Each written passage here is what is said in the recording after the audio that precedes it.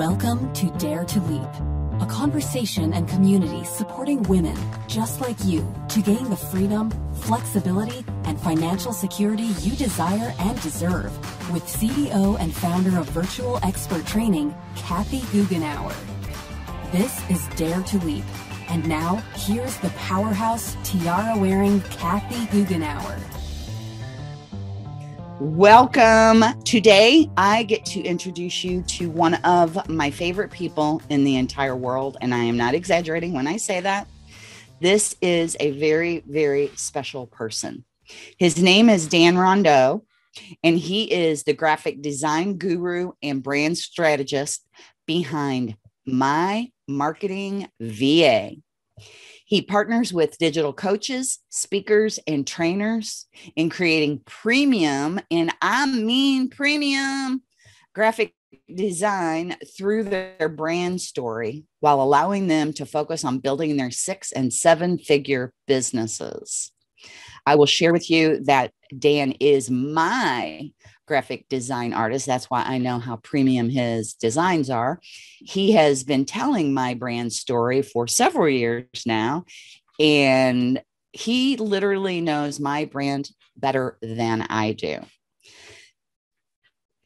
Dan's background is he spent 12 years in the pharmaceutical industry. Now you might be like, how do you spend 12 years in the pharmaceutical industry and be this amazing brand designer? Well, like many of us, we've had previous careers where they didn't really use our amazing expertise to the best.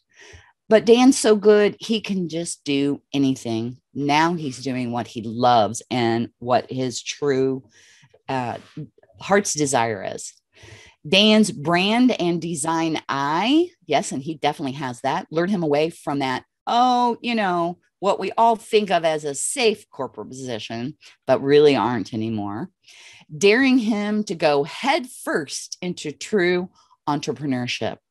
And we're going to explore a little bit of that today with Dan. And Dan's genuine heart and investment in his clients' businesses sets them both up for success. And Dan, thank you for setting me up for success and my business up for success and just bringing so much joy to my life and all my clients' life. Well, thank you very much for allowing me into your world and allowing me into your business, because it's the ride that keeps on going, that keeps on growing. It definitely is. And I just want to, before I start interviewing Dan, I want to share with everybody one of my tips on finding a really good independent contractor, freelancer, graphic designer, virtual assistant, whatever you're looking for, is to find your top 3 that you think you would like to work with, and then give them a task to do that you would have them do when they're actually working for you. And give them each of them the identical task, the identical instructions, and see how they do. Because, I'm used to working with women.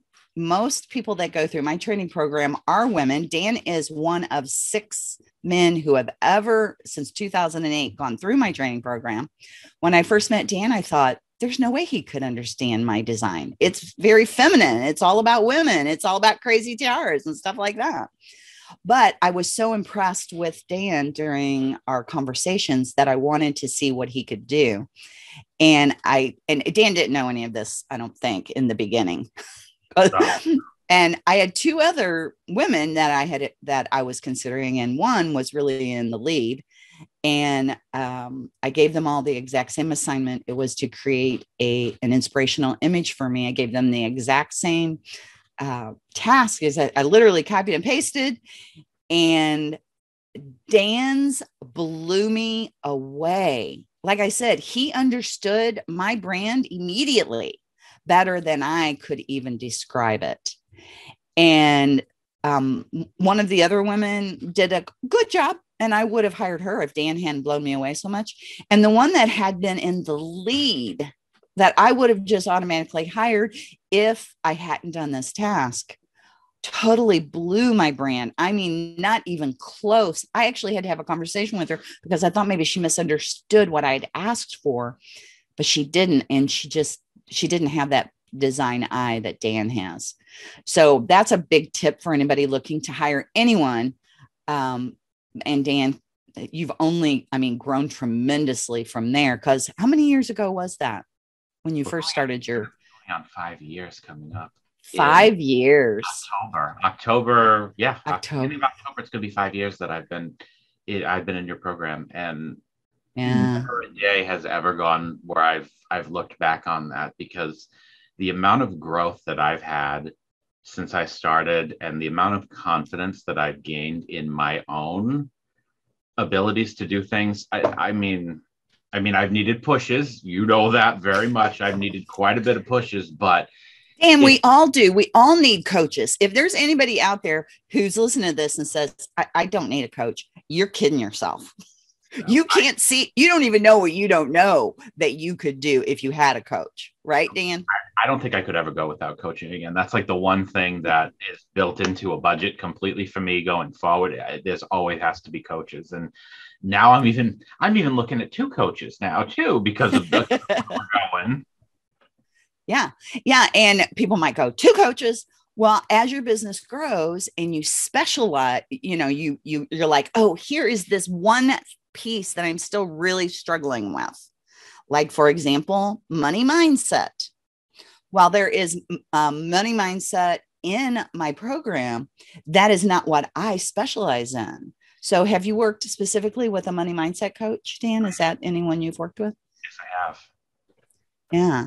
And so have I. Joe Burns is who I worked with. How about you? I worked with too. Joe, if anybody's listening to this, I have already interviewed Joe Burns. So just search on the podcast for Joe Burns and you'll find out all about Joe. He's an amazing money mindset coach. But, a business coach originally who, well, I'll let you say, what would you recommend to people while we're talking about business coaches when you're, still like, I don't know how to grow my business. I'm not sure where I'm going. What kind of business coach should they look for based on your experience? Well, one that's definitely been in your shoes before, because I've gone through several coaches already too. And the first coach that I had was in the position that I was before, working at JOB, working to build a side business and then make it into what it is today. And that's where I started with, and I related very much to her. We worked very well together. And then as I started developing where I wanted to go, which initially started as in social media, as Kathy said, I started with her stuff. And, I said that now's the time to transition into a different coach and one that specializes in social media. And that's been my same coach that I currently have as well. And she really has gotten to know me and my business and all my little inner twerks and tweaks that knows where I need the push, knows where I need that extra set of eyes to say, yep, look over this. And without her and without all the support that I've had from everybody else, that's what you need. You need that core support team behind you. Yeah. So let's give both of those coaches a shout out. So your first coach was Joyce Wright. Joyce Wright. Woohoo. Yes, she is one. She is the head coach in my program. And then your current coach that you've been working with for a couple of years now, right? 3.5 already. We're going to be going on 4 coming up. That's Mary Hanley. Mm-hmm. And Mary Hanley. And she is the chief revenue officer in my business, along with the one of the master level coaches. And Mary has, like Dan said, her own business is specializing in social media, but she's also an amazing coach. And I know from coaching with you periodically, I haven't coached with you consistently, but every once in a while we'll have a special coaching session, like a 3-hour VIP session or something. One of the things that confidence, of course, kick in the butt, which, sometimes you need a hug, right, Dan? Sometimes you need a hug, like from a mom. And sometimes you need that kick in the butt of, I believe in you. Now it's time for you to believe in yourself, and it's time to just do it. I know you're scared, but do it anyway. And that was so. How did that gave me. How did that feel when I said, Dan, I know you're scared. And how far were you in your VA business? And we're going to go all the way back to the beginning, but how far were you in your business? How many years had you been doing your business on the side while still working your full-time job when I said, Dan, it's now or never? Yeah. 3.5 years. Three and a half years. long years of working multiple jobs. And you guys might be like, well, that seems mean that you did that, Kathy. But I knew his numbers. I knew his goals. And I knew what he really wanted to achieve. And, and the only thing holding him back was his fear, really, wasn't it, Dan? Really, look, in hindsight. Oh, completely. It was the fear. And I mean, Kathy had known about the fact that I needed to make X amount of money. And it wasn't even the fact that I needed to make the X amount of money. It was the fear behind not making the X amount of money, where that fear was holding me back so much. And looking back at this now, I know it was a facade that I put on, because it's just that fear hat that you hold and just holds on to you so bad, and you let it happen because you don't know what you don't know, and you don't know what it's like on the other side until you actually experience it. And once you get over that hump, and I know many people have already heard this from many different people, it's a totally different feeling once you're over that hump. But it's actually, as the podcast is, daring to leap and actually doing it, which is the hardest part. And once you're over that, there are other hurdles you go through, but nothing is really. There's always the next level. Right. What Jen Kim says, next level, next devil, right? Correct. But do you feel like your confidence muscle and your risk-taking muscles have grown in strength, so that next level, next devil is easier to face and keep going through? Absolutely. There's been a lot of things that have already come up just from growing in the past. I mean, I left my job in August of last year during COVID. August of 2020, during COVID, you left your job. They didn't release him. Nope. In fact, they doubled or tripled your responsibilities. They gave me just about that much, because they said, oh, you got 2 weeks. We're going to jam pack you full in 2 weeks to make sure that we get everything that we need, regardless of whatever the time was. So I was working quite a bit of overtime at that point, because they were like, nope, we need you to do everything before you're gone, because once you're gone, we don't know what we're going to do. Right. Okay. So let's go back to the very beginning. 5 years ago, tell everybody how many jobs you had, how much time you were working, and what made you decide, you know what, I already have this many jobs, but I'm going to add on one more thing.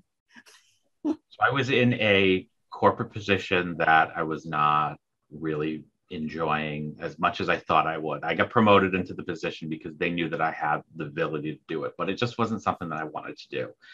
So while making some good money, I was working to build the funds for our wedding, because my fiance at that time, now my wife, we needed the funds to do that. So she used to work at a restaurant as well. And so I joined her at that on the side, working a couple nights a week and having a very awful time during the day at my job, and hated it. So my sister-in-law, her best friend, is actually in Kathy's program as well too, which is how I got to know Kathy. Said to me, you know what, you need a change, you need something. And she knew that I wanted to work from home, and I wanted to have my own ability to control my life. So she referred me to Kathy, and here we are. And we had a wonderful conversation that first time, and really enjoyed it. And I knew that this is what I wanted to. And as much as all of these things that I had building up, it was going to be a lot, I said, you might as well try and do it, because I kept seeing the light at the end of the tunnel saying, this is going to work, this is going to work, this is going to work. And I really wanted it to work. And it was a very lot of work to balance out a 45 to 50 hour a week job, working 2 nights, about 10 to 15 hours a week there, and then coming home late. And building a business, not knowing anything about working a business and building it and figuring out what I wanted to do. And but no, well worth everything. Okay, so let's summarize this. You had a full-time job where you were working 45 to 50 hours a week or more. It was usually 45 and 50. 45 and 50. That was usual. Okay. I remember there were times when you're like, well, it's like, and I don't remember if you actually said this, but it felt like mandatory overtime this week and I was like, what? And you were in the pharmaceutical industry, right? Correct. Yep. I was working saying that correctly. Long-term care pharmacy. So all the pharmacy for assisted living and nursing homes. Yeah. And then you also worked as a server. Is that right? On the side at a restaurant. Right. 10 hours a night, did you say? No, 10 hours 2 nights a week? 2 nights a week. 10 hours a week. I was like, 10 hours a night. How you do that? Is that open overnight? Okay. So 10 hours a week as a server. So you would leave your day job and then go do that. Or did you do the restaurant on the weekends? Oh, we did. We used to do Thursday and Friday nights because Thursday and Friday night. So work all day long. Then Thursday and Friday night, working 5 hours ish each night doing that. Right. And then you said, you know what? I have big dreams and I know I can do more. Is that right? What were you thinking? I just didn't want to work I just knew corporate was not for me. It's just the politics and the drama that comes with that. It was just not for me. And that's not who I am. And I try to live a very drama-free life. I try to live a very, calming as a creative. I just like to do my thing that I like to do. And I knew corporate was not for me. And I was kind of getting burnt out from working in pharmacy for so long that I just needed a change of something. And I didn't know what the change was. I just knew that this wasn't it. Yeah. And, while it was a pharmaceutical industry, it's a corporate job, just like any other, with those corporate politics with, you don't get to choose what job you have necessarily. Because when they tell you, hey, this is your new job. Did they ever do something like that to you? Hey, here's what you're going to do now. And you're like, well, that's not really what I want to do. And they're like, well, take it or leave it. Did they do anything like that? Oh, yeah, all the time. The unfortunate thing was that I was very yes person always, and I just took on things, and because that's who I was. I was up for a challenge. I was always up. They always knew that I was up for a challenge and that I could actually do the things. It's just some things. And that's a good thing, Dan. That's what makes you good as an entrepreneur. Correct. That you're up for the challenge. And quite honestly, in the corporate world, if you say no, you're either just going to be stuck right where you are forever, or as my boss used to say at my corporate job, don't let the door hit you on the way out. Oh, believe me, they had a lot of literally people. That was what was said to me. Oh, we had a lot that said that. Yeah, that said is don't let it hit you with a good look. You know what? Okay, so you're doing all of that work. How the heck did you fit in the time to do the training materials that you go through to learn how to build a business, how to become a virtual assistant, and then how to specialize and get your coaching time in? How did you time manage that? It was a lot to do that, but you just had to find the time. So a lot of nights, I worked a lot of late nights. I'd come home, we'd eat, and then my wife would unwind. My wife's a nurse at a school for kids with disabilities. So she'd come home. We're not even going to talk about the 2 other jobs that she had on top of that as well, too. So between the 2 of us, we were working all the time. But we'd come home, we'd have dinner, and then I would start working right away. And some nights it was, 8 to 1 a.m., get a little bit of sleep, go to work. And I was miserable at work already. So what difference did it make? I still got the work done. It didn't matter that I took naps on all my breaks, but hey, I made everything work. And Dan, it sounds like your philosophy is I can do anything for a short period of time. And one of the things that I've always message that has always resonated with me is to get what others don't have. You have to do what others aren't willing to do. And that's you, Dan. That really describes you. You've always been willing. You've always wanted what others don't have, because most people have jobs that they don't care for. They don't enjoy their work. And you didn't want to live that life. No, that was that. And so you were willing to do what others weren't willing to do. Correct. And whatever it took, I had to do it, because I knew there was a goal at the end of this, and it was supposed to be for a short period of time. And I mean, 3.5 years is still a short period of time in the long run on this, because yes, I've seen, and you've seen, absolutely, so many people go through years without ever getting to a goal that they're hoping for. Yeah. People that come to me who have had their own business for 10 years and still aren't making a consistent monthly income. 10 years. You started, how quickly did you begin? Well, let me ask this way. When did you get your first client? How quickly after you started the program did you get your first client? Do you remember? It was within the first 3 months. I know that. It was well within the first 3 months, because once I made the decision of what I wanted to do, then it was, okay, let's go for it. It was within the first 3 months. I mean, right before I changed my niche over from the social media to the graphic design portion, I was making consistent I had 4 or 5 clients at that point. And when I finally said to myself that this isn't really what I wanted to do, again, same, it wasn't that I wasn't enjoying it. It's just, it was some of the filler time in there was not some things that really was the passion that I had. Doing the graphics, making these designs, finding the right images and design strategy behind it that resonates was really what I wanted to do. And you had said this from the get-go to me as well, too, that this was something that I should really consider doing solely. And as my usual self always said, I'm like, oh, I can do this. I can do this. But in the long run, listen to your coaches, because Mary said to me too, we were talking about social media one day, and she just looked at me and she sat like this for a second, and she goes, "You don't like what you do anymore, do you?" And I said, "Not really." And she goes, "All right, we're going to make this change right now."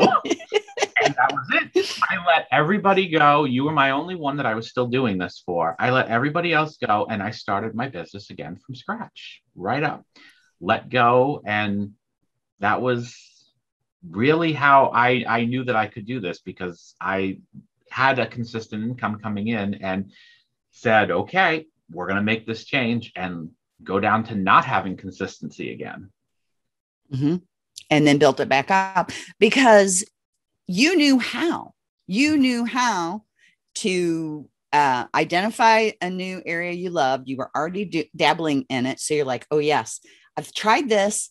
It's just okay. I want to love what I do.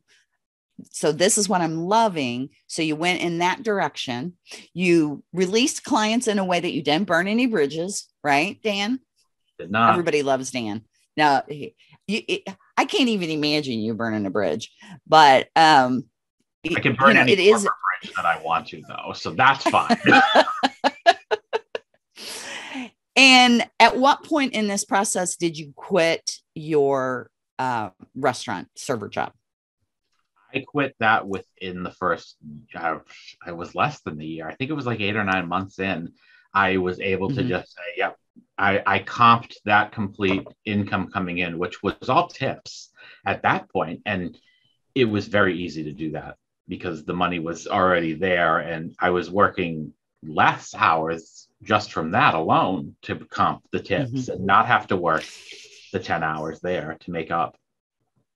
Yeah. So you were able to quit that job where you didn't have to go right after work to do that.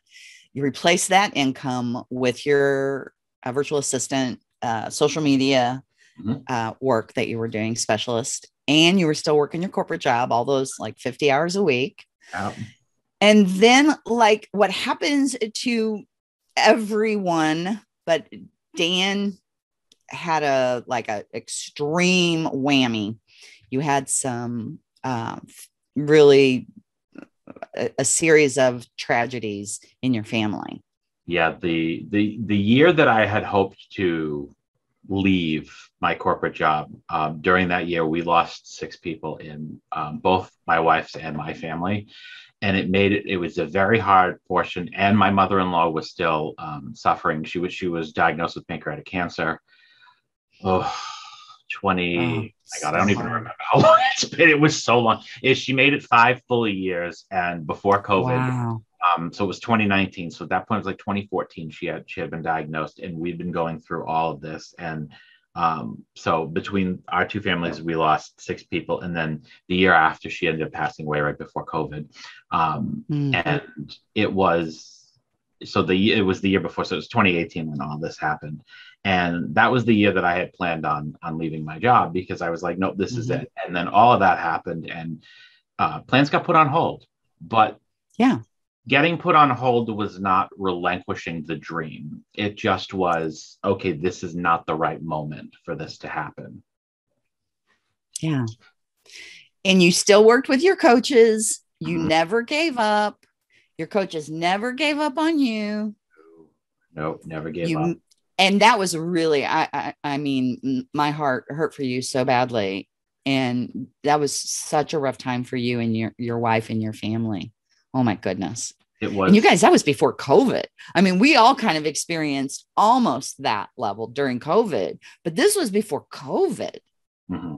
It was. And we had said before, we're like, not to make humor out of this, but we had to make some sort of humor at that point, because we're going through survive. So much. We just kept saying, I'm so tired of seeing the funeral home.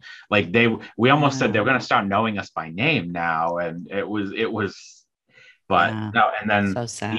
And then in 2019, my mother-in-law passed away. She had fought a long battle on that, but without knowing that COVID was coming, it was such a blessing that she didn't have to experience that, because we didn't even know what would have happened if she would have been here during COVID, just to see that. And I am so thankful that she wasn't here, as much as it really hurt. My wife was suffered for a long time with that. And it took months before she was like at what I would refer to as some sort of normality, because obviously there's never a normality with that. But then COVID hit, and then we all just looked at each other. We're like, thank God she was not here for that, because wouldn't have happened. Right. And Dan, believe me, my husband and I were thankful for the same thing, because we lost his mother like 2 years before COVID. And we just kept saying, oh, thank God she wasn't here through COVID, because it's horrible to lose somebody. You never get over losing your mom, but to know that they didn't have to experience while they were sick, the horrendousness of not being able to see people during COVID and all that, it is a blessing. It is a blessing. 100%. So what would you tell people when they're like, how did you survive through that and then come out the other side? You just have to keep putting one foot forward and just believing in the dreams that you really have, and not letting the things that are trying to stop you get in your way. So that stopped, but it didn't stop the dream. It just pushed. It said, okay, this is not at this point where it needs to. And we just shifted it a little bit more. And I mean, when I talked with Mary, we said, we're going to shift it a year and let's see. And we started at 6 months, and we were like, no, we're going a year.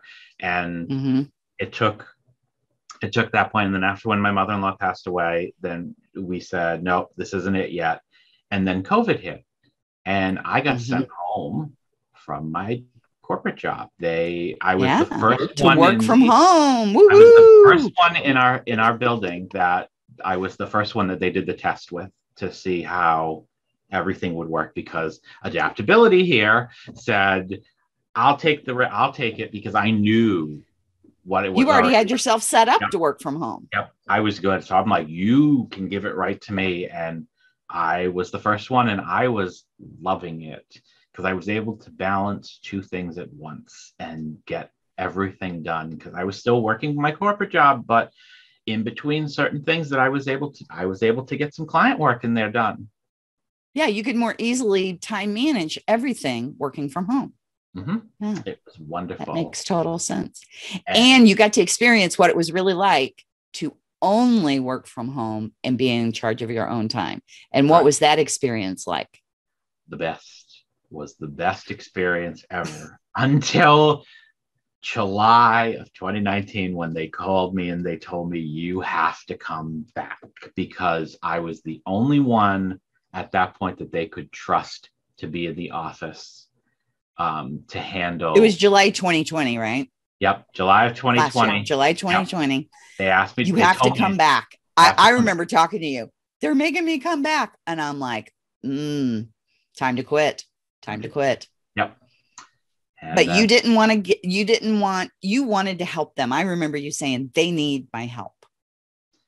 At that point, give them my help. I knew that it was something I had to do. Not that I didn't want to do it. I didn't want to do it, but I also knew that if I didn't go back, they were going to fire me, because that's what I was basically told. Let you go, right? Because you have to come back.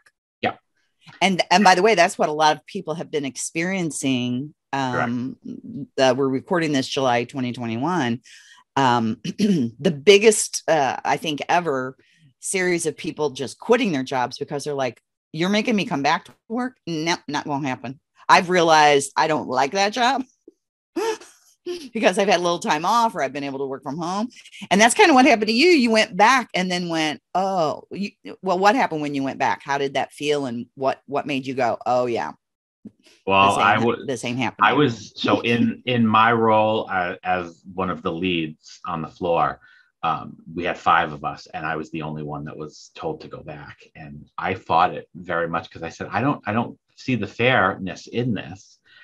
And they just said, well, that's too bad.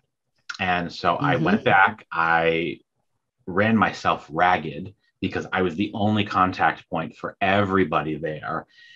And it came to the point. How many hours were you working a week at the corporate job then? At that point, I think we were close to like 55 to 60 at some point. You were working a lot of hours. It was there, and then the work was still there. So I had to come home and do work. So do your business. Yeah. Well, no, not even fully at that point. I was still doing some work home, and then come home after the home work and do business. Oh my gosh. So you would do your corporate job in the corporation. You would come home and do more corporate work and do your business. Correct. And I remember having a Zoom session with you, and I saw you physically, and I was like, Dan, your physical health is deteriorating. I mean, I could see it. Oh, wow. And could you feel it? How were you feeling? I was not the same person that I was. It was the lowest that I had ever been. And I thought when I first joined the program, that was the lowest that I ever went. And it wasn't. This was the lowest that I had ever been. So you really hit bottom. You hit bottom. Very, very bottom. And then what happened? And then what did you do? Well, and then we got on a call together, and you kind of spilled it all out for me the way that I needed to hear it. And as you said, most people would probably think it was a harsh, but it wasn't harsh. It was the truth that I needed to hear. It was the push you needed. It was the push, and it was the time. It was finally the time, and I couldn't do it. And the day that I went into the office and I gave my notice, and they knew right away, because I walked in, everybody was there, and I took the envelope out, and they looked and they said, and I handed it in, and we said, okay, we have work to do. And I left the office.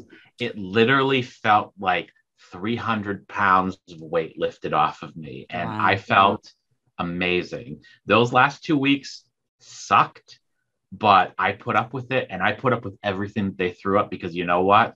I said, you got 2 weeks, and that's it. That's right.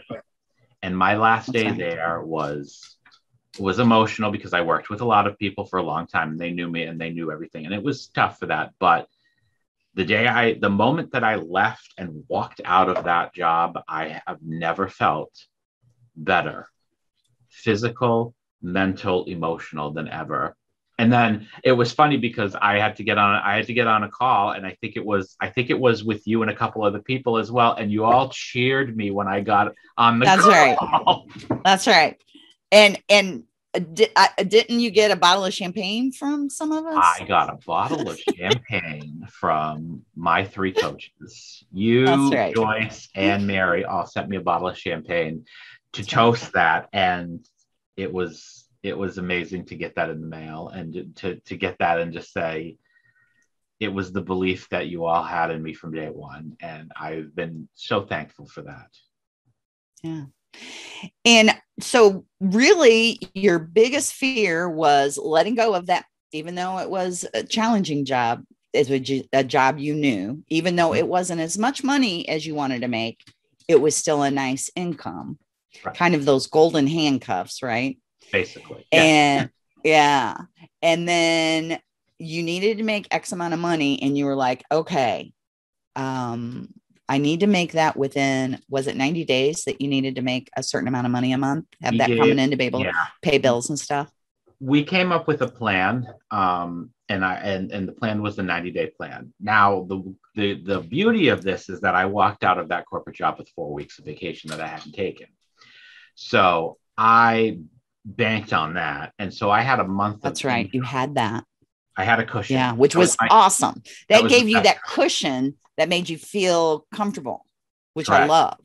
Correct. It was, and I held on to that because I knew that I suffered through a lot of times where I wish I would have taken some days off, but I knew that cushion was going to be there, and it came in clutch at that one moment. And so I had a whole month of income knowing, and I said, okay, so now I don't have to stress about a month of income.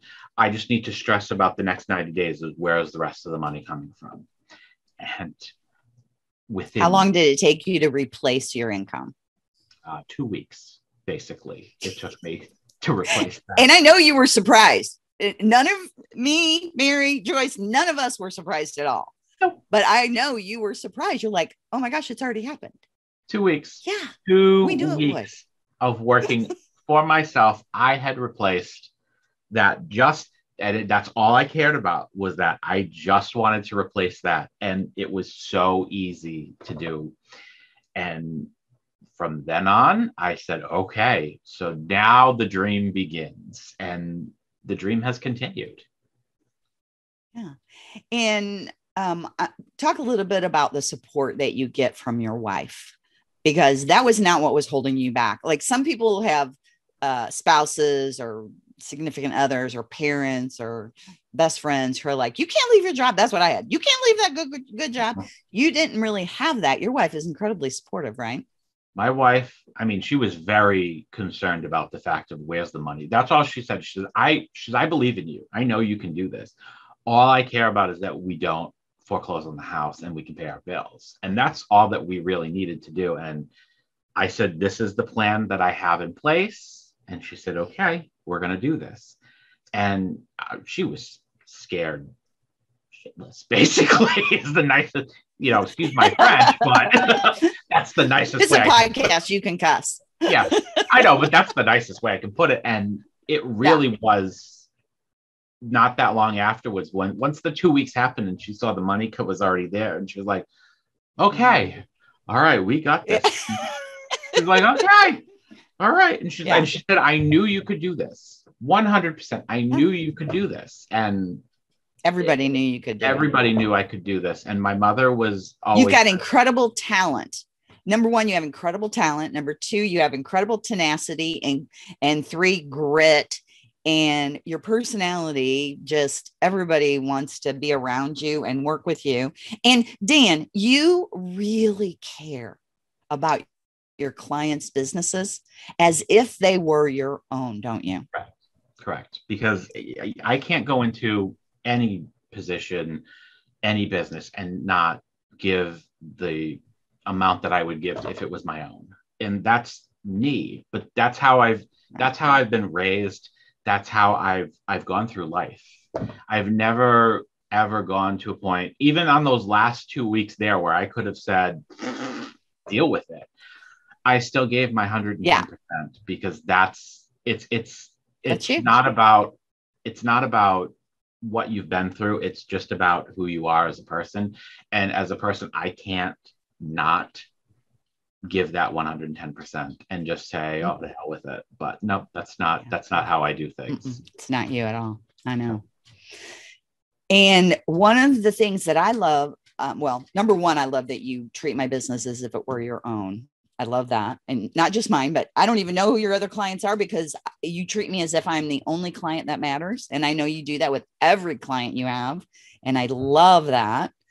And you have gotten to know me and my style of working, which is very last minute. Yeah. Which isn't a good thing, but it is me. And so rather than say to me, hey, this last minute stuff isn't going to work for me, you said, hey, I know you are kind of a last minute person, so I'm going to set aside the time when you have this last minute stuff that I know is coming up. I'm going to set aside the time so I can get it done for you. And Dan, that is so amazing that you modify your work style based on the needs of your clients. That's just amazing. That's how when you know your clients and you know who you're working with, it's a no-brainer to me. That was an easy no-brainer because I know, and it's never bothered me because I know. And as long as I know what it is and I can work around it, and I personally can work around it and have no problems, then it's fine for me. I know other people might not be able to do that, but that's that adaptability that I've had since day one of everything that I've done. Is I could complain and I could say no, or I could charge you more, but that's not how this works. It's that it's giving my best work when I know that you're going to be able to give me your best work. Mm-hmm. So the other thing that I have no brand design, no design eye whatsoever. I know what I like when I see it, but I couldn't possibly even begin to tell you what it is I would want. So it's amazing because it's almost like Dan has gotten into my brain and my brand and knows what I want more than I know what I want. It's like he's reading my mind of what the most amazing looking thing could possibly be that would be my brand. Yeah. Dan's doing doo-doo-doo-doo right now. If you're not watching the video, you're hilarious. So how do you do that, Dan? Really? Is it just innate for you, or what, how do you work with clients to learn all of that? Well, I get to know who they are first, because that's number one. Is once I know who you are and what your style is, then it's easier to kind of adapt to that.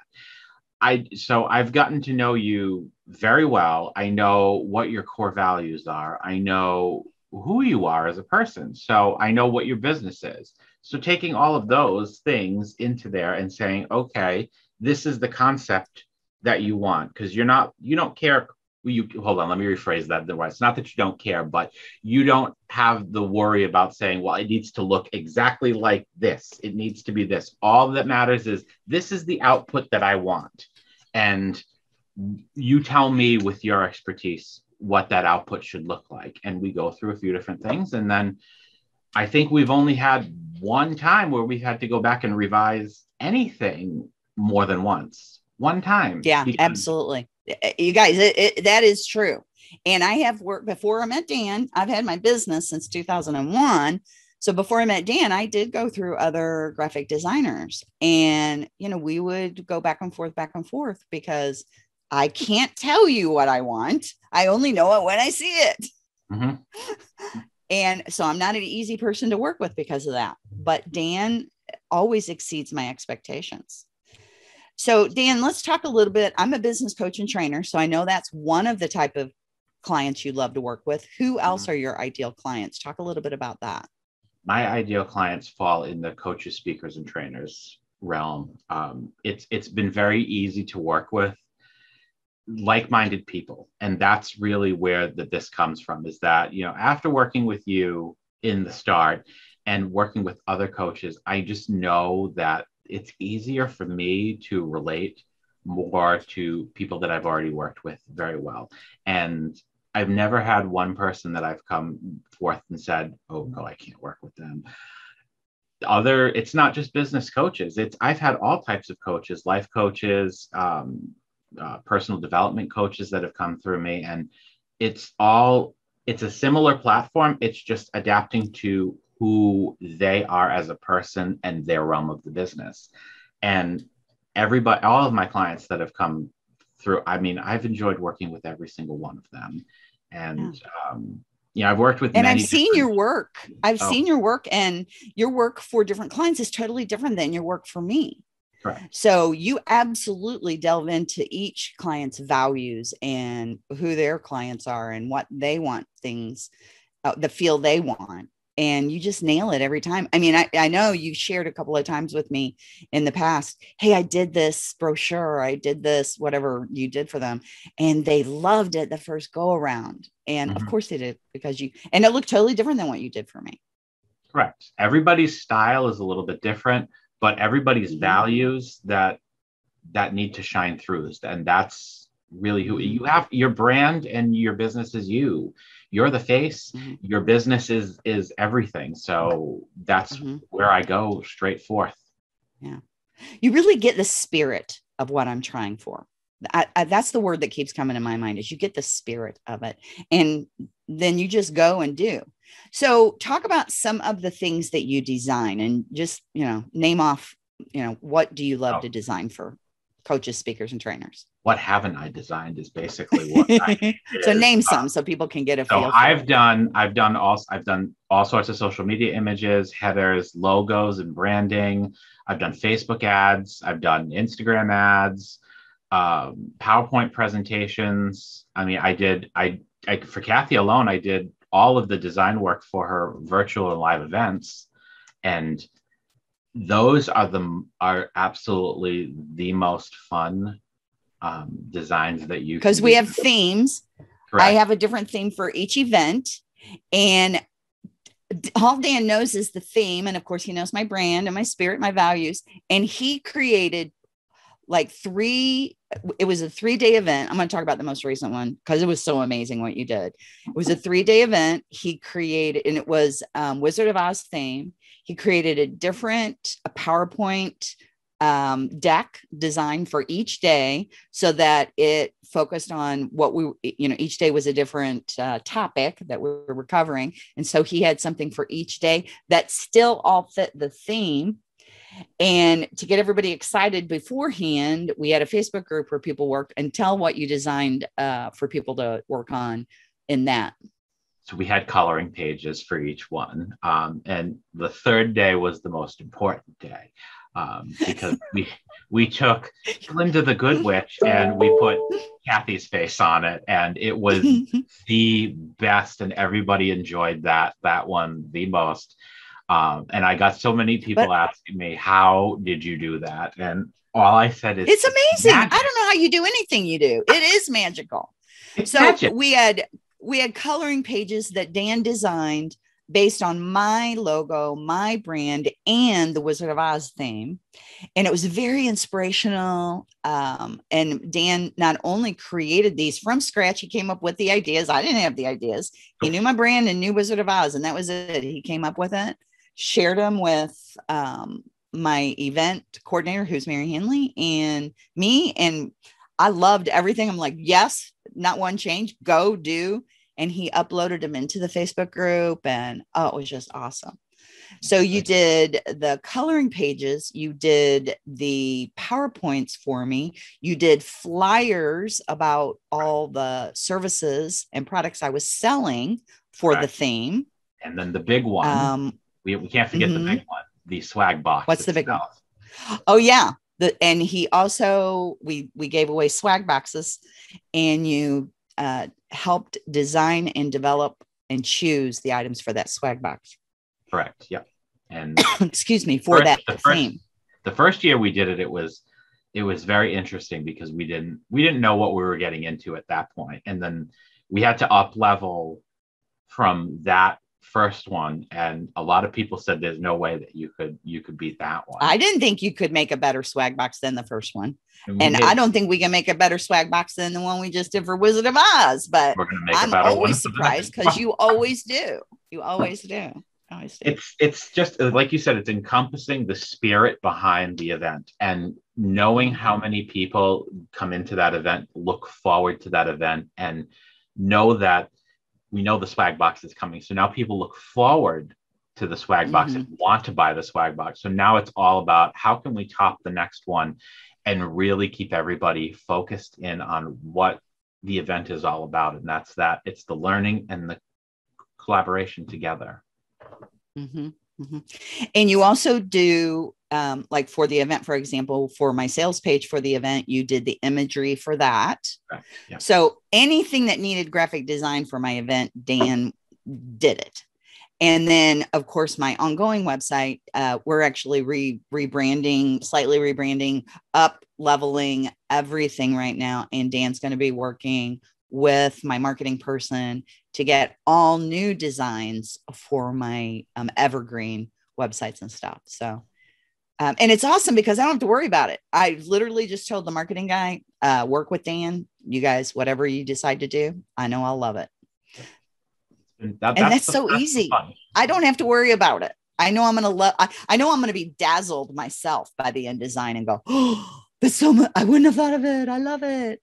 And the one thing I can also say is that for people out there that like to have a hand in on everything, because you as one person, you're a hands-off person. Like I am. I'm very hands-off. What you like to do. For people that aren't, because I've worked with a few that aren't a hands-off person and they like to be involved in things.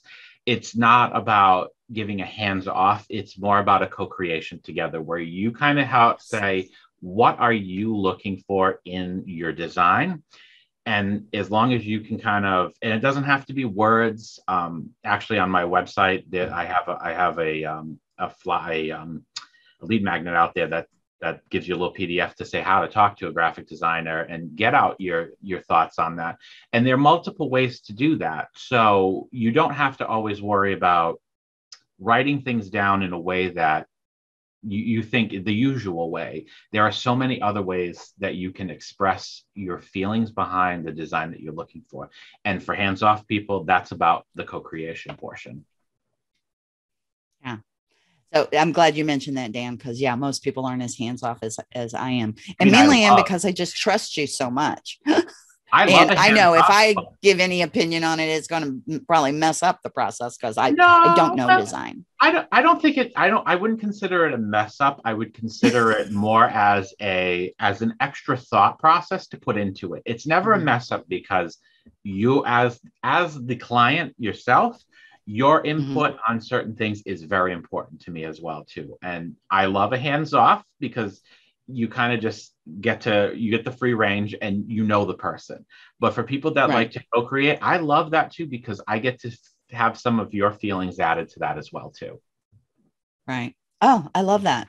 That's amazing. Okay. So one other thing I want to mention is the name of your business is My Marketing VA, and that's your URL, right? mymarketingva.com. Yes. So if anybody wants to see some of Dan's designs, you can go there, you can contact him there, right? And you can download that PDF he just mentioned on how to work with a graphic designer there. We'll have that link in the show notes. Okay. But I wanted to mention that it's called My Marketing VA because other graphic designers I've worked with, they'll do the graphic design, but they don't really think about the marketing piece of it. You actually think about not just the design, but how it's going to help with marketing. Correct. It's not just a one and done with the design. There's so many elements behind it. And that's where the strategy of the design itself comes into play, because how else can you market your business with using the design that you already have? So you got to keep everything cohesive across the board, and having that marketing portion behind that and the strategy really helps keep people coming to your website as well, but also flowing through all of your other portions. So all of your social media, anything that you're offering, videos and podcasts that you have, everything collaboratively goes together. Yeah. And I thought of two more things that you create for people. One, t-shirt designs. You did those for me. T-shirts, sweatshirts, apparel. I know it's more swag, but the t-shirts weren't in the swag box. And logos. You do logos, right? Yes. The logos and the branding. Yes. I did not do Kathy's. I did not. No, because I had that done when Dan was brand new, before he was really into graphic design. But we've adapted yours into quite a few different areas as well that we. Yeah, he really knows how to incorporate it. So, all right, Dan, if somebody's saying, oh my gosh, I want to talk to this guy to see if he can help me, how do they get in touch with you? What's the best way for them to connect with you? Well, you can do two ways. So you can go to my website and there's a contact page on there that'll get sent right to me, and then we can schedule a call. The other way to do that is outside of email. You can email me at dan@mymarketingva.com, or you can go to my Instagram page, which is probably one of the easier ways to do this, and send me a DM on there, and then we can talk a little bit more, because I'm active on all of my social media, but the Instagram is very active. And so I do like to talk with people there too, but we can schedule calls all around, whichever way works best. Whatever works for you. And Instagram, what's the Instagram link? Do you know, or we can just put all this in the show? My Instagram handle is My Marketing VA. Cool. So are all your social media My Marketing VA? Yes. There you go. Can't be easier than that. And in case you haven't noticed the accent, Dan, you want to share with people where you are and maybe give us a little taste of the extreme accent that a lot of people ask you to share? So I am, I'm in Massachusetts. I was a Rhode Island born native, and I migrated away. My wife is from a town, it's called Norwood in Mass. It's about 25 minutes outside of Boston. So I have kind of made the connection between the Rhode Island and the Boston accent together. We say wicked a lot. That's the best. Park the car in Harvard Yard. We do all that. Gotta have my coffee. Oh yeah, you're a big coffee lover. If anybody ever's like, wonder, there he is right there. He's got iced coffee today. Yeah. Oh, so well, I'm a true New England person. I drink iced coffee all year round. There is not a time. Oh, I didn't know that was a thing in New England. Well, okay. Everybody, because it could be negative 25 degrees out, and most New Englanders have an iced coffee because that's the way it is. If I make a coffee in my house, it is a hot coffee. When I go out to purchase coffee, it is always an iced coffee. I love it. Well, let's wrap on that. Dan, thank you so much for having this conversation with me today. Thank you very much, Kathy, for having me on here. I adore you, and I just love working with you. Back at you. My business wouldn't be where it is today without you. Neither would mine. So that's the same way. Mutual Admiration Society here. Absolutely. Thanks, Dan. Bye, everybody. Thank you for listening to Dare to Leap. Say hello and access additional resources at virtualexperttraining.com.